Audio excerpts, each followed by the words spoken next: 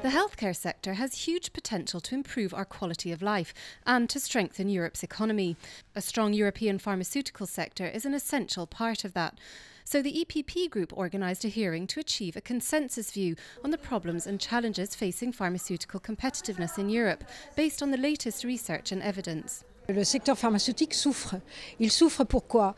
Tout simplement parce qu'il est difficile pour lui de continuer à innover.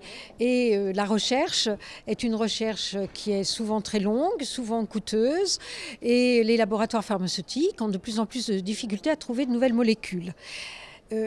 Mais cette difficulté à l'innovation est aussi accompagnée d'un autre problème qui est celui de la compétitivité de l'industrie pharmaceutique. The aim is to come up with a set of policy proposals to foster medical research and boost the competitiveness of the EU pharmaceutical sector, which has a major impact on European health.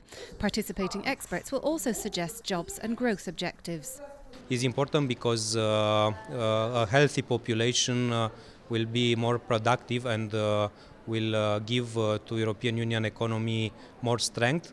In the same time, the health industry is related with the creation and maintaining of many jobs and also of many incomes to EU budgets.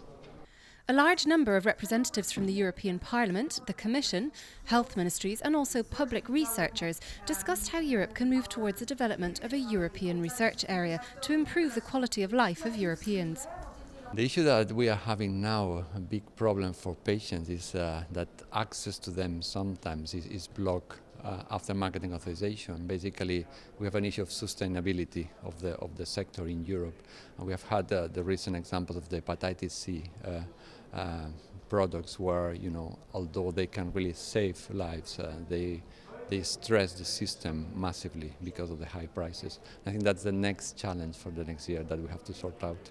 The hearing set the tone for the creation of a more dynamic environment for the development of medicines in Europe.